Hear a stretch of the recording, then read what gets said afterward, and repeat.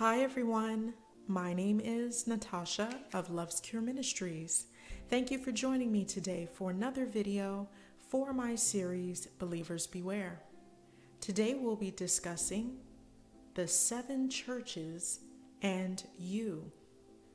I have some scripture from the book of Revelation to help us go over this topic and understand why and how it applies to believers today. So, let's get started. In Revelation chapter 2 and chapter 3, it discusses the 7 churches of the first century. And so as we read through the scripture, we'll see how there's a parallel between believers of that time and throughout the ages, and especially in our last days. Not only was it written or spoken to these communities of believers, but it was also addressing the modern day believers. And this is why it was placed into this very last book of God's Word. In the words of Yeshua, we're going to read and see how this applies to us. As I move on to chapter 3, it talks about the dead church. And to the angel of the church in Sardis write, "These things says he who has the 7 spirits of God and the 7 stars. I know your works, that you have a name, that you are alive, but you are dead. Be watchful and strengthen the things which remain, that you are ready to die.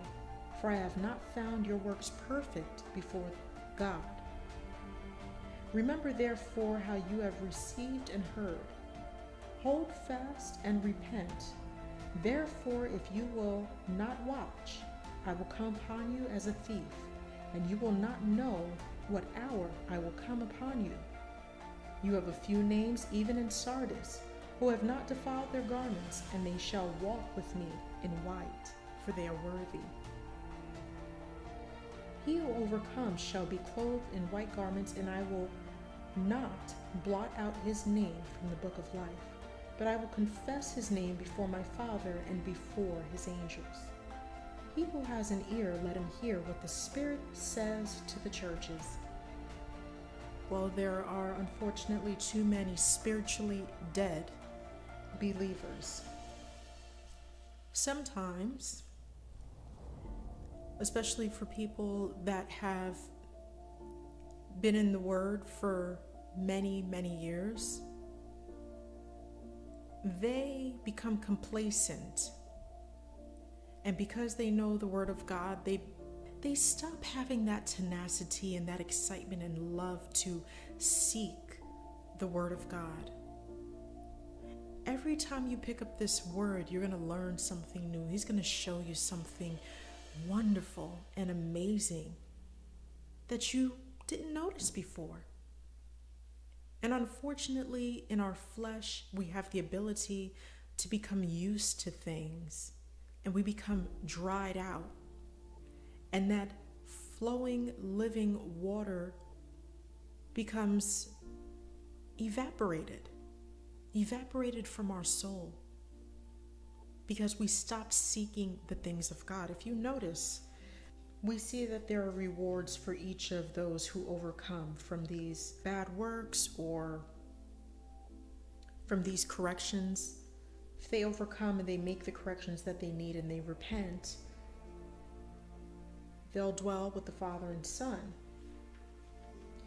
But again, if you look at these churches, they all are separate, but they're one and the same, because it's a domino effect. When you stop putting God first, like in the loveless church,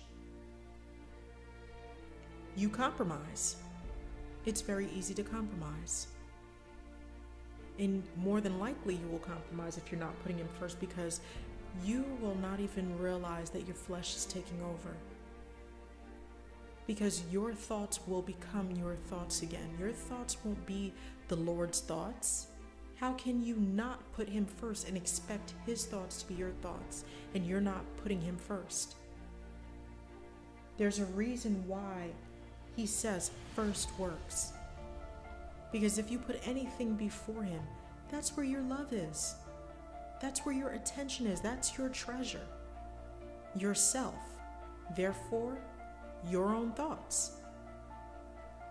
If the love of God and his wisdom and his word is at the forefront of everything you do, then you will be led by the Spirit, because you are setting your mind upon the things above and not on the things below. You are first seeking the kingdom of God and trusting in him that all things will be added unto you according to his will.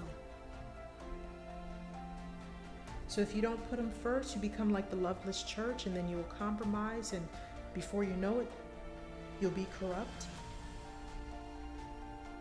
All the while you may be persecuted. But the spiritually dead church, even though it's separate, it also still melds into the other groups.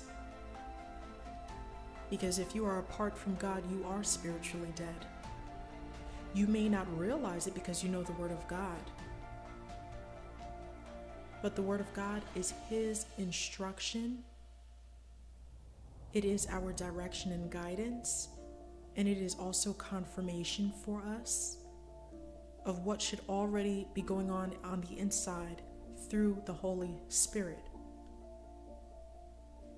And so when you don't put him first and you start to become like these other churches, you will become spiritually dead. And Yeshua is urging them, don't defile yourself.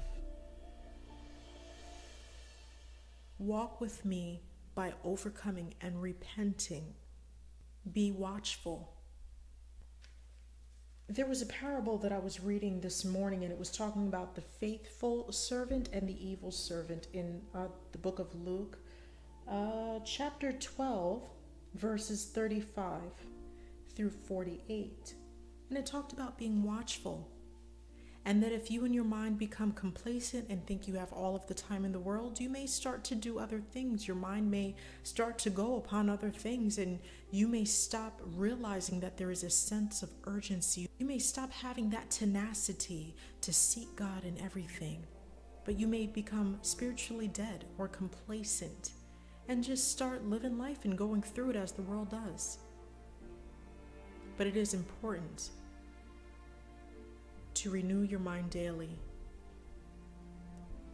by picking up this word and reading it and reading what God has to say and praying to the Father in the name of Yeshua through the Holy Spirit, so that you can stay in line with him. And remember that you, although you are in the world, you are not of it. And that will keep you tenacious, and that will allow you to not be complacent. It will help you to be watchful.